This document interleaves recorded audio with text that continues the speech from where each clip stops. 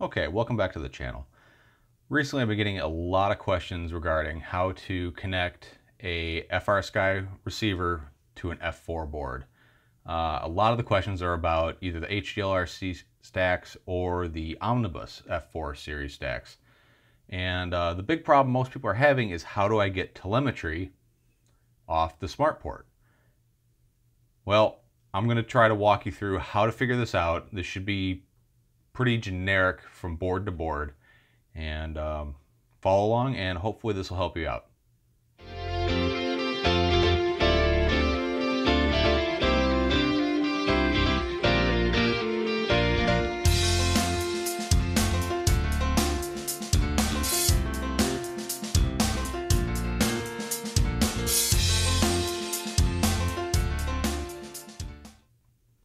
Okay, what I have here is a Omnibus F4 Pro V2 flight controller, and I have a Frsky R9 mini receiver.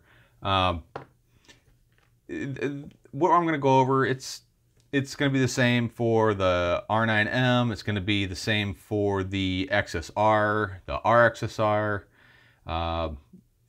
The difference is the XSR and r-xsr can easily be hacked, so you'll get a uninverted S-bus and s.port signal. Unfortunately, no one's figured out an easy way to do it to the R9M, or sorry, the R9 mini receivers yet. So we're going to do this just straight out of the box with no mods, no messing around with the actual hardware itself. So this is the same process for the XSR, r-xsr, R9M, sorry, not R9M, but R9 Mini, R9 Slim. I'm going to show you how to do this. This is my method to go through and figure this out. And don't do exactly what I'm doing, like as far as the numbers and the resources and things like that. They may be different from board to board, but this will give you a good idea of how to figure it out. Okay, so let's take a big step backwards and talk about the receivers. So the Frsky receivers output S-bus and s.port telemetry, both of which are an inverted signal. I'm not going to get into the details of how and why and what, but just know they're both inverted. And unless you've got another receiver that can be hacked, there's not much we can do about it. So the problem comes in when we start talking F4 boards, because we need a hardware inverter to interpret the signals coming out of the receiver. Most F4s have at least a S-bus pad.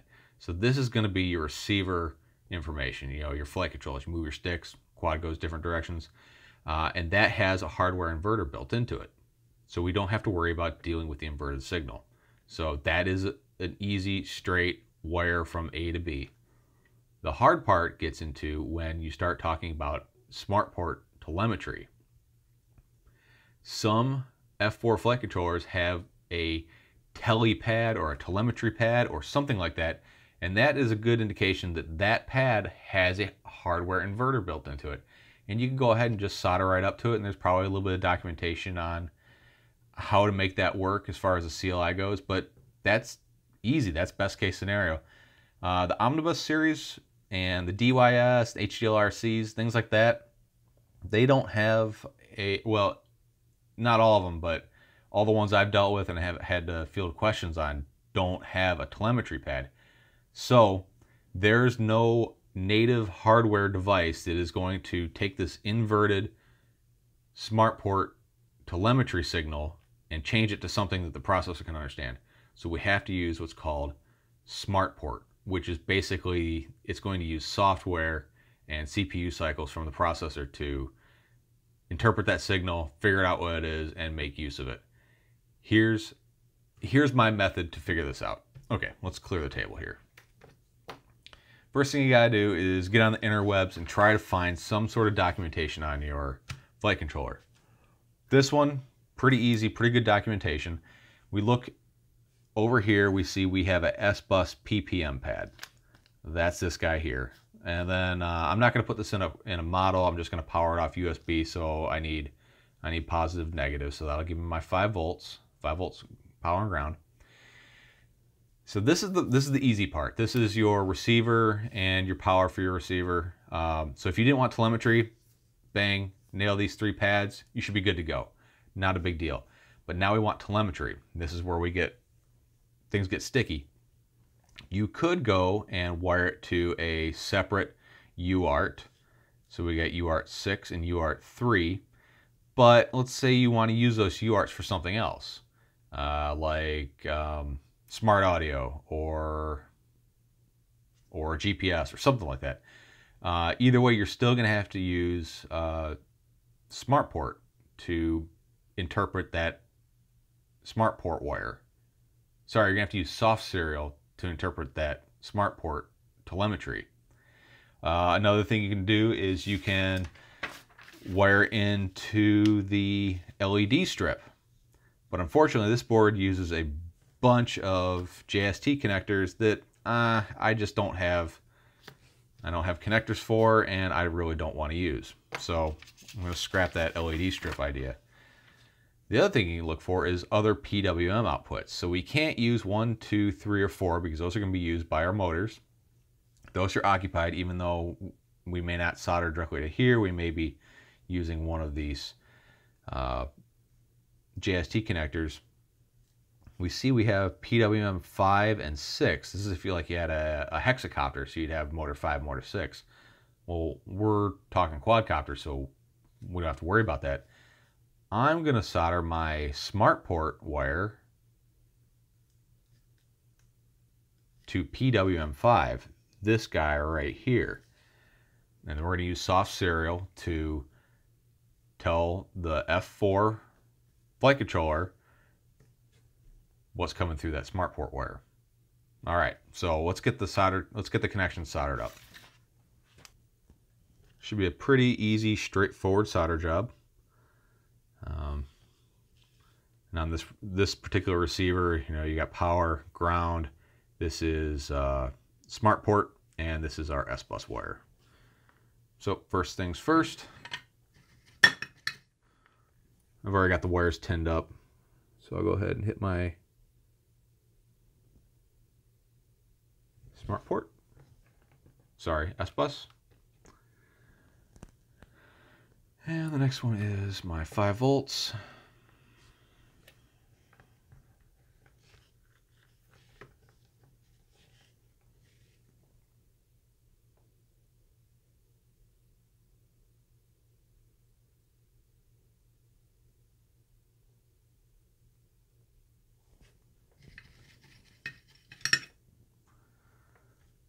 Oh, where'd my solder go? There it is. Here we go. All right, get a little bit of solder on there.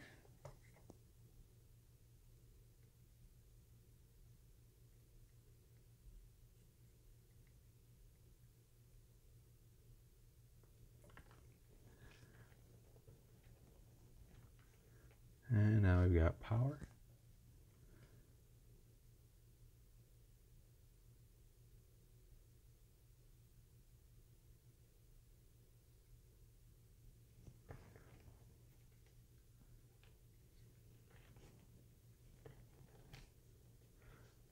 And ground.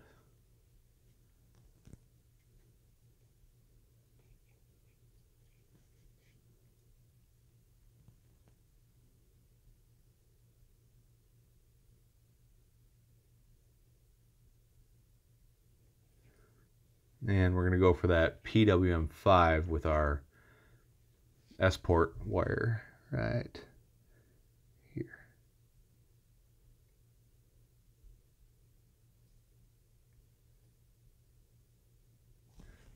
There we go. That's that.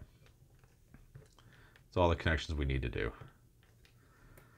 Go ahead and tin my tip. Put my soldering iron away.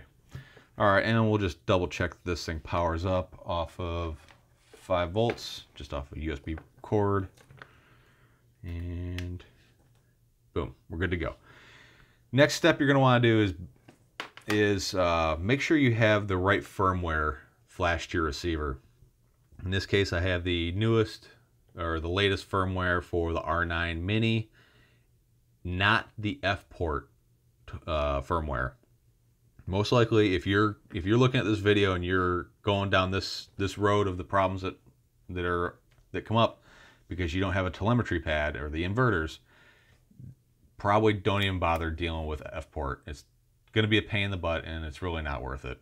If you're F3 or F7, yeah, go ahead and use s.port. It's good stuff, but we're not gonna worry or talk about that on this one. All right, let's head over to the computer. Okay, I have my Taranis turned on. I have Betaflight up, and I'm going to flash a fresh copy of Betaflight 3.4.0 to this board. As you can see, I'm on my telemetry page. I have no sensors in here. Go ahead and we'll load the firmware and flash the board. So we're starting from a fresh setup. My receiver is already bound with a model on my Taranis. There's plenty of videos out there on how to make a model and how to bind to the receiver. I'm not going to cover that. I can tell it's bound. I have a green light, and we're flashing the firmware.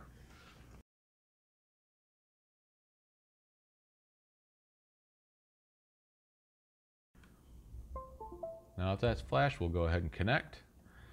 And on my Taranis, we'll go to Discover New Sensors. Okay, I have r-x and r-xsr. That is native communication between the receiver and the Taranis. So you're always going to have that. Come up here on Betaflight and go to ports. And we know that our S-bus wire is on UART1, so we'll go ahead and select that for serial r-x. Save and reboot. Make sure that sticks. You always want to come back and double check. Plenty of times I've chased my tail because something dropped and I didn't go back and double check. Let's go to configuration. Like I said, it's not in a frame right now, so I'm not going to mess with a whole lot of settings. Here for receiver, we do need to change it to a serial-based receiver and S-bus. A couple other things we're going to want to do. Since we know we're going to need soft serial, we're going to select that, and we're also going to want telemetry, so go ahead and select that and save and reboot. Okay, and like I said before, go back to configuration and double check, make sure everything stayed, which it did. Let's go over to receiver, and we should have our receiver. Go ahead and wiggle some sticks. It's there. Obviously the channel map's wrong. I'll change that just because it drives me nuts. So, all right, all our channels work. Still no telemetry. Okay, so here's what we got to do from here. We got to go down to our CLI and type in resource. Okay, now that sheet of paper that we had that had all our pads on it, this is a good time to go through and write down what the address is for each of the resources, especially the ones you're planning on messing with. In our case, we're looking at using motor output 5 as our s.port pad. And we see our resource here is A01. Now before we can assign that to soft serial, we need to remove that resource from motor 5. Pretty simple. Type in resource motor 5, and instead of A01, just type none and press enter.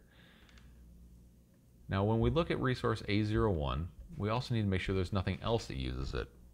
Like right here, we have sonar trigger uses A01, so we need to remove that as well. And again, type in the resource, the identifier, and then none.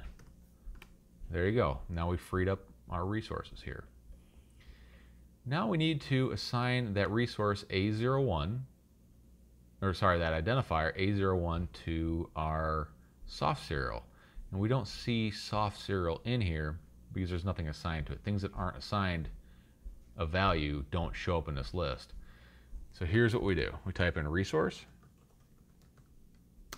serial underscore TX. It has to be a TX. 1 1. 1 1 is soft serial 1, and then our identifier A01. It would help if I spelled it right.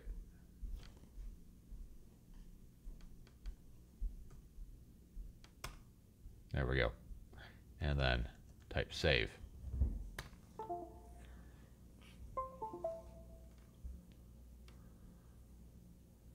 And hopefully Betaflight doesn't crash on you like it does to me lately.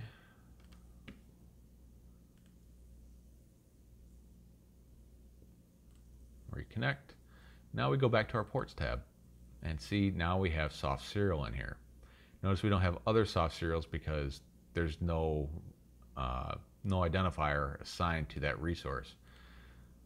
So we'll go to our telemetry output column and we'll select s.port and hit save. And look at what just happened to the Tyrannus. We were still discovering sensors. Boom. We got all sorts of telemetry sensors. Some of them may not have any value because I don't have anything hooked up to this flight controller like VBAT or anything like that. But there you go. We could stop discovery and look at there's all sorts of sensors. And just to double check, come back to receiver. Yep, we still got our receiver movement. And just as a side note, because this firmware has r-xsr permanently attached to an aux channel, it says aux16, which is, it's channel 16, which ends up being aux12 because this is 16 channels, so it's 1, 2, 3, 4, 5, 6, 7, 8, 9, 10, 11, 12, 13, 14, 15, and then 16 is aux12. So we can assign r-xsr to aux12 and hit save. And that's it. That's how you wire this up. This is how you use soft serial to handle s.port if you have a flight controller that doesn't have a telemetry pad. I hope that this was easy enough for you to follow. This should work for just about any flight controller. The numbers may be different. Most likely they will be different, but it's the same concept. Another thing you could do is, if you did need to use that LED strip pad because you don't have a pin for, you lose your telemetry when you go into the CLI, just so you know. Say you don't have pads for motors 5 and 6, but you still have that LED strip. You can come in here and do the exact same thing and use this identifier here, B06, as long as you're soldered to your LED strip pad. You remove B06 from LED strip and you assign B06 to serial underscore TX11 B06. It is the exact same concept. It'll work exactly the same. So I really hope that this works out for you. If you have any problems or questions, please post it in the comments. I check them all. I try to get back to everybody. This is probably the most questions I get are how to make this stupid thing work. And I want to shout out to James. Big thank you for sending me this flight controller. I know it was to help you out, but hopefully this will help a lot of other people out because a lot of people have this problem.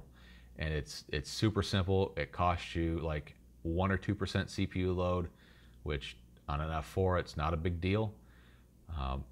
Anyways, if you like what I'm doing here, please like, subscribe, comment, tell your friends. I'm getting really close to that 500 subscriber mark. When I hit that 500 subscriber mark, I'm going to do another giveaway, and I hope you all stick around for that. Anyways, thanks for watching, and I'll catch you next time.